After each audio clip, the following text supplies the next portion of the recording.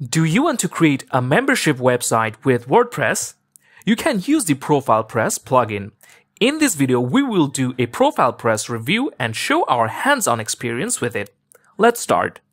So ProfilePress is basically a membership plugin. Using this plugin, you can build paid membership sites, you can sell digital products, and control the access and visibility of your content. So we have a website over here. You can see we are using the Blocksy theme, and this is just a starter site that we imported. So this is basically our online course website. We also have created a course over here. To create the course, we used Tutor LMS. And if we click on this course, you can see this is our course. Now this is a dummy course that we created just for this review.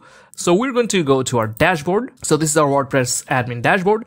And you can see that we have the free version of Tutor LMS installed.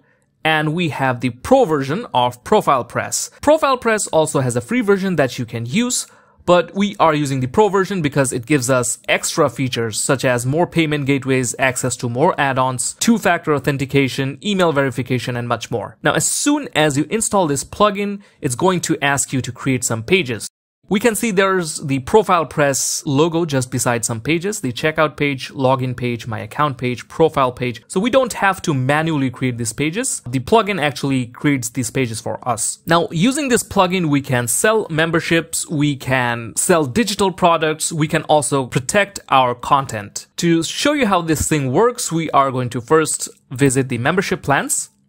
So we went on ahead and created two plans, the silver plan and the gold membership plan. We're going to edit one of these and show you how this works. Over here, we can add our plan name. We can add a plan description. We can add a purchase note. We can also select a user role from here. We can select the price, and we can also go through the subscription settings. In the subscription settings, we can set the billing frequency from monthly, weekly, daily, quarterly, every 6 months, yearly, or a one-time purchase. We can also choose a subscription length, either renew indefinitely until member cancels, or fixed number of payments. If we select fixed number of payments, we can add total payments from here. And we can also add a sign-up fee over here if we want. If we want, we can also provide a free trial for 3 days, 5 days, 1 week, 2 weeks, 3 weeks, and a month. And finally, from here, we can choose what digital products this member will have access to. We can either choose file, or we can provide the file URL and provide the name as well.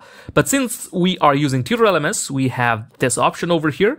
We just wanted to add the course over here. So just selecting Tutor LMS, we can add the courses over here. So that is how we can create a membership plan.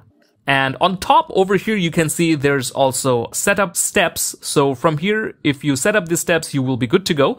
What you need to do is create the required pages, which we already did. You can integrate a payment method, so through which you will be receiving your payments. You can add your business information. You can set your membership currency, then create membership plans, and then you will be good to go. So we already have taken care of these two, and it's showing a check mark over here. Now, we can see this Tutor LMS over here because this is through add-ons, and add-ons is a big part of ProfilePress as it includes so many features. You can see PayPal, Molly, Razorpay, so all these are available over here.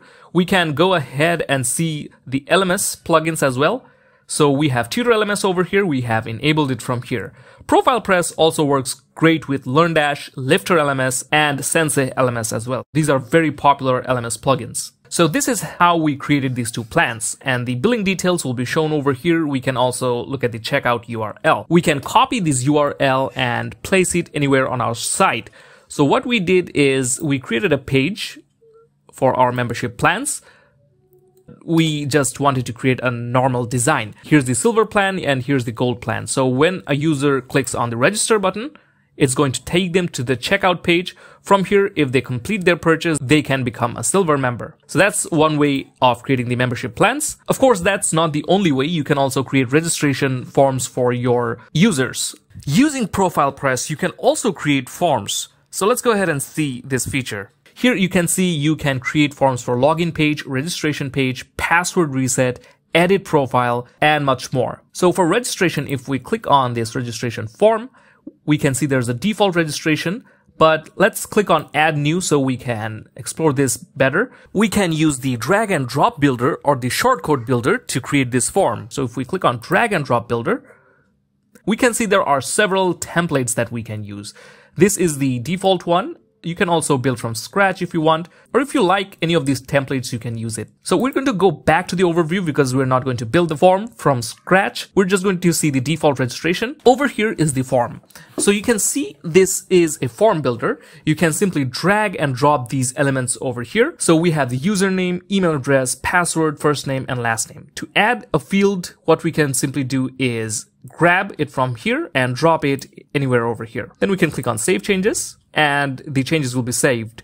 We can also select roles over here. So if we drag and drop it over here, users can select their roles from here as well. We can also click on these settings and we can add a label name. We can add general options and descriptions from here. Okay, but we're not going to do that. We're just simply going to remove it and click on Save Changes. And that's it. We can also design how the form will look like. We can change the appearance, background color, font family, headline, login label. We can remove form frame. We can take a look at the field and styling from here. We can look at the labels and text. Submit button, we can design it. We can choose how it will look like.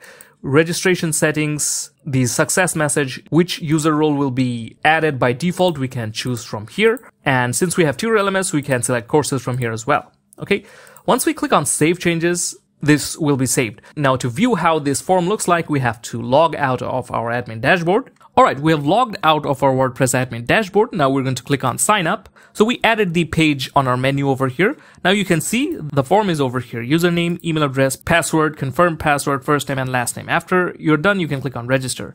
If you have an account, we can log in from here just by adding in our username and password. Alright, so that was the forms and profiles. Now we can also protect our content. So if we click on content protection over here, we have created a content protection rule over here. We can add as many protection rules as we want. So first let's take a look at this protection rule. We're going to click on Edit. Here we can protect any type of content. For example, if we take a look from the start, we can choose posts, all posts, selected posts. So we can select specific posts that we want to protect. We can select posts with categories, with specific tags, with specific formats. We can also choose what pages we want to protect from here. So there are a lot of ways to add these rules. Since we have Tutor LMS installed, we also have courses, lessons, quizzes, assignments. We can protect these as well. You can select all course, so all course will be protected, but we only wanted to apply this protection rule for some specific courses. Now we chose the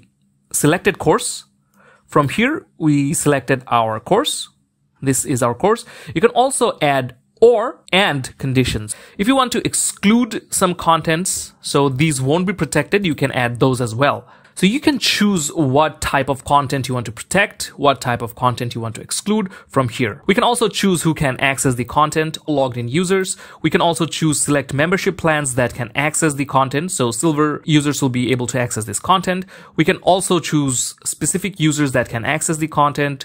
What happens when the user without access tries to view the content? The access restricted message will be shown, or we can redirect the users. So the message that will be shown is the global restricted access message, which we can customize from here, or we can choose a custom message and write our own message over here. All right.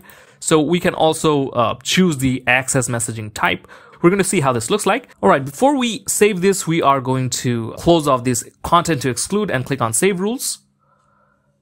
Now we're going to go back, and now this content protection is active. Now let's log out of our WordPress admin dashboard and see if it's working. All right, now let's go to our courses page. And if we click on the courses, we won't see anything as we are an unregistered user. So let's try to log in because I have an account. I'm going to click on sign up and we're going to click on have an account, login. I'm going to use my username and password. All right, now let's log in. Now let's click on courses. And now let's click on this course. And now we can access it. So that is how the content protection rules work. Now we can see that this course is free and we can enroll it, but we want to sell our membership. So let's see if it's working. All right, we're back in our WordPress admin dashboard. Now we're going to go to Tutor LMS and we are going to click on settings. We're going to go to the monetization and choose ProfilePress from here. Now let's click on save changes. Now we're going to go to the silver plan over here and we're going to scroll down. And we're going to ensure that our course is selected over here. Now, if we visit our page, we can see that the monthly plan has shown up over here. If we click on subscribe now, it's going to take us to the checkout page. Now, once our students check out, they will be able to access this course. So this is working perfectly. So in this way, we can turn our entire site into a membership site and we can sell memberships. Now in the settings section, we can customize our global settings. We can take a look at the business information from here. We can customize the pages. So here we can set all our pages, registration, login, and there are more information over here. We can also take a look at the payments over here. And if we click on payment methods, you can see there are a lot of payment methods. There's the store payments, Stripe, direct bank transfer, PayPal, and Molly. We can easily connect our Stripe, PayPal, or any other payment gateways that's included over here. Currently, we have no payment gateways connected, so we cannot choose a default payment gateway. But this actually includes a lot of payment gateways. Now, the free version of ProfilePress will not give you this many payment gateways, so it's a good idea to get the paid version of ProfilePress. Now, another thing that I wanted to check out is the My Account section. So our members will also have a dashboard and they can add their account details. So if we click on account details, your members can upload a profile picture, a cover picture.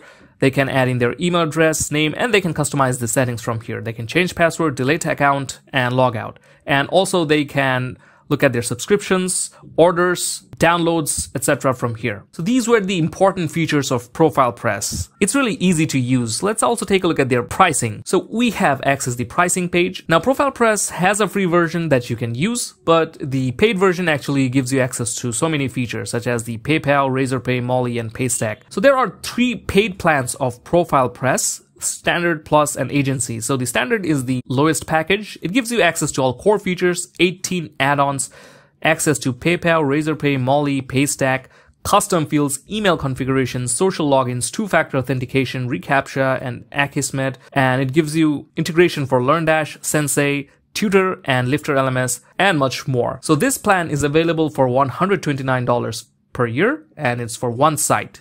The Plus plan gives you 3 site licenses and it's available for $299 per year. Now this gives you more features such as receipt and invoice, metered paywall, user moderation, passwordless login, and also the WooCommerce and Polylang integration over here. And finally, the agency bundle is available for $499 a year. Now this gives you unlimited site licenses.